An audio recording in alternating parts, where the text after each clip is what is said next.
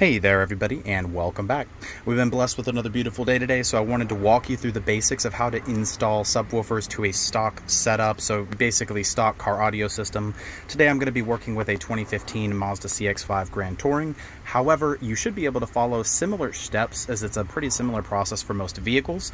So quick disclaimer, make sure you're doing this at your own risk. Consult your manufacturer's warranty, manuals, setups, and all of that. Just you're going to be dealing with the car's electrical system, so make sure you're disconnecting the battery and you're doing everything safely. So again, this is for educational purposes only. All right, let's jump straight in.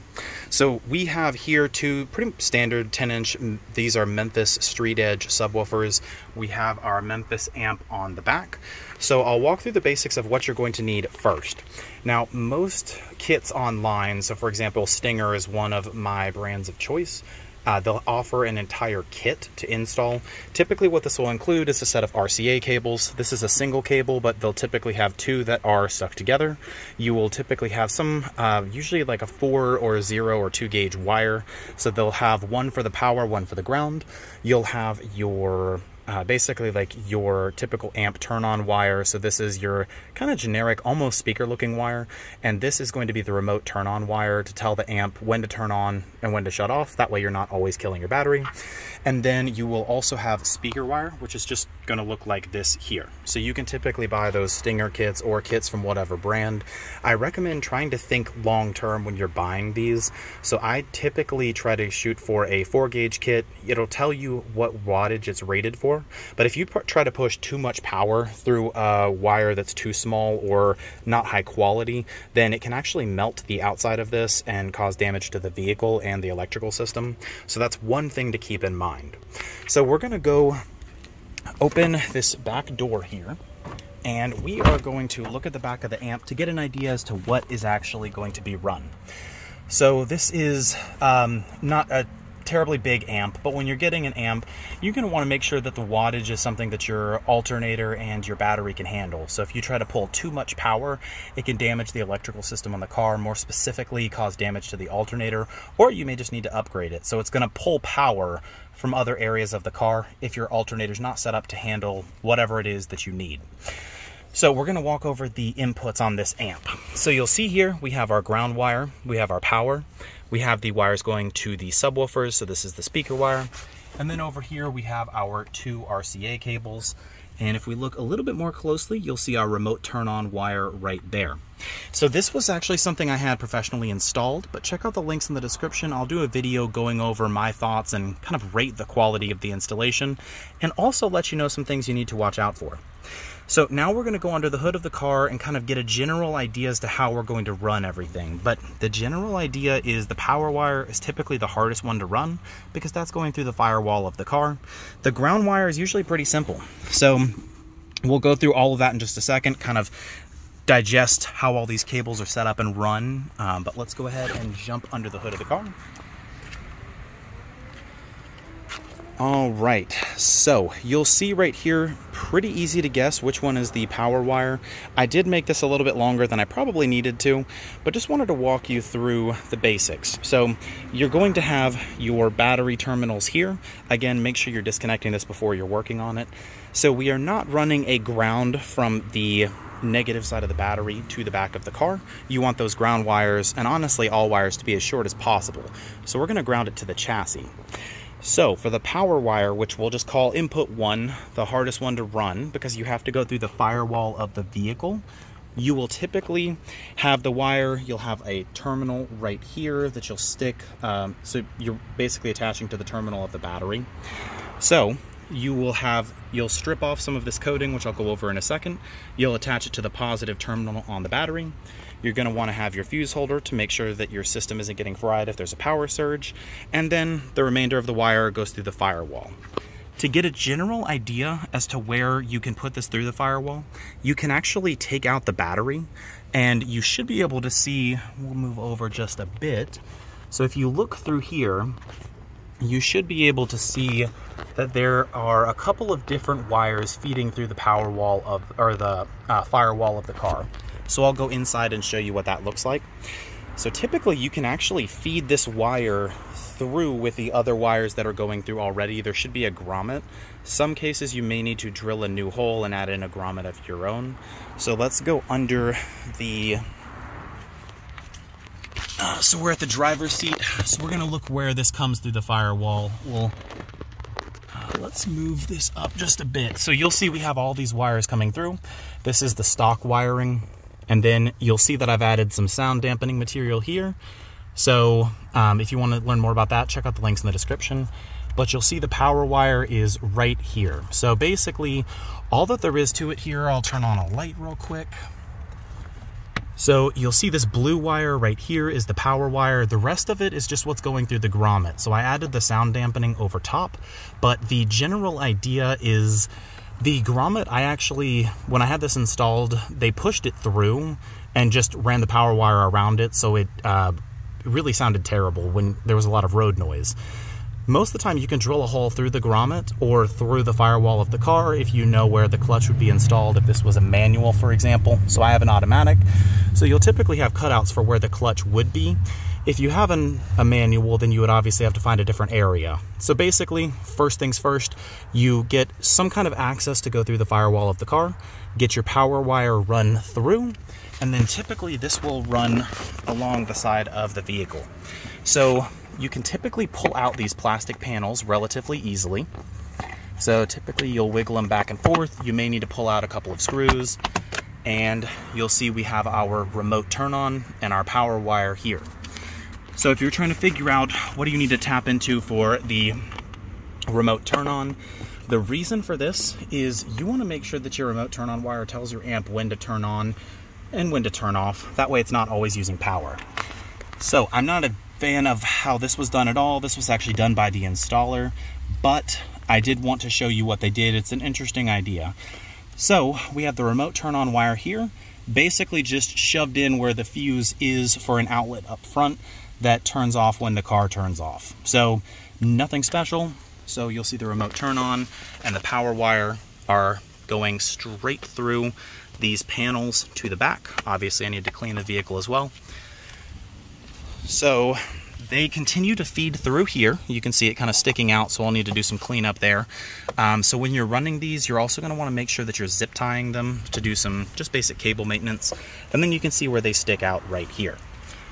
So we're going to go to the back of the vehicle now. So once you have your power wire run to the back of the vehicle, you'll want to strip probably about 1/4 inch off, depending on the type of amp that you're using. You'll want to strip it and then kind of clean this up a little bit, and then this is going to feed into the amp. You'll do the same thing on the other side, and you'll clamp on one of these pieces so that you can actually attach it to the terminal on the battery of the vehicle, and that's effectively your power wire.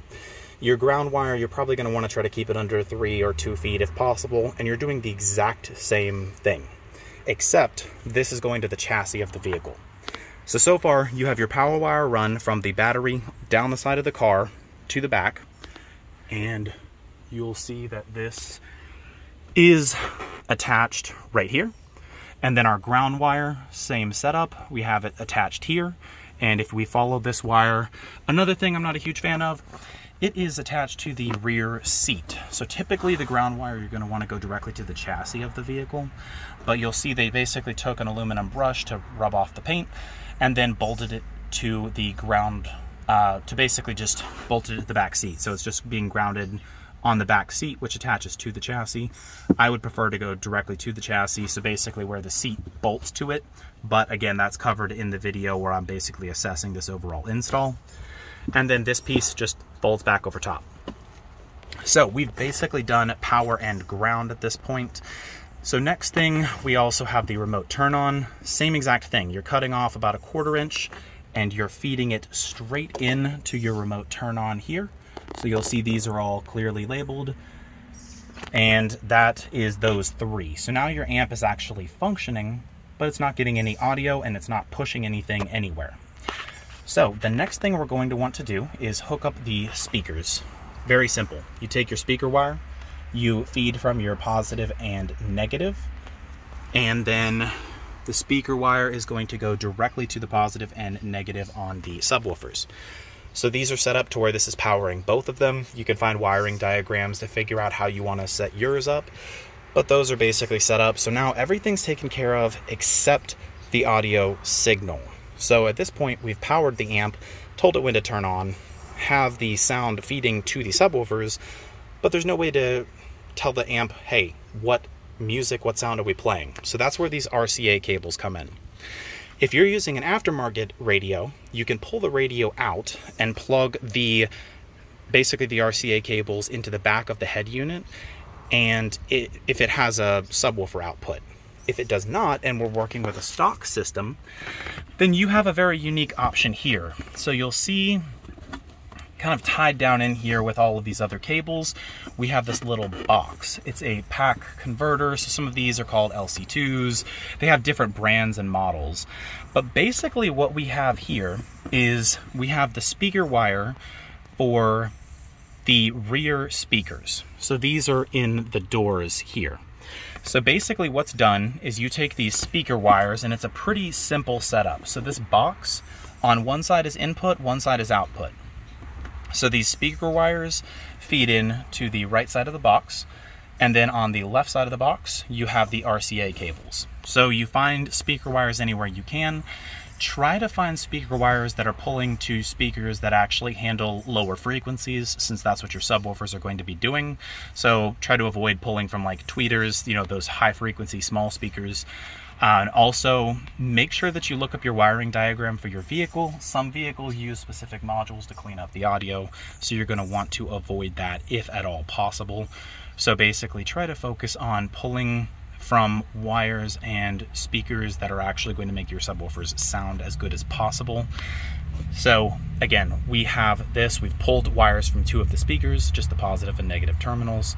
Then we've hooked it into this converter, and it hooks up just like this. You basically just feed the wires in. On the other side, you plug in your RCA cables, and then we will follow that cord, and it gets hooked up right here. So you'll see we have our line input. We can do left and right, or you'll see, so we have left, right, and the way that it's set up really depends on your amp and how you're playing this, but you can set it up if you're doing 2 channels for your left and right. That way things will sound as they should when you're controlling the audio from the front, but this is an alternative way to do it. So again, left, right, and we can set it up if we just have one set of RCA cables as well. And then once you have that set up, all of the inputs for your amp are taken care of.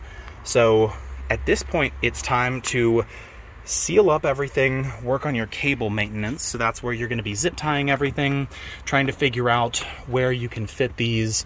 So in a CX5 in the back of the vehicle, we actually have this little carpet piece where you can push these down, and when you push your seats back, you won't even notice it. And then we mount the amp to the back of the subwoofers, and then you would get rid of any additional cables, and then everything is set up. When you turn it on, you're going to want to test it. Your tuning is typically going to be on one side of the amp, so you move the cable out of the way, tune it to whatever frequencies you need.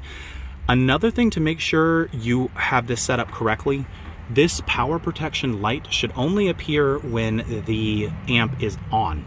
So if it's always on, you did not tap into the right remote turn on or power source, and you're going to need to look into finding something different.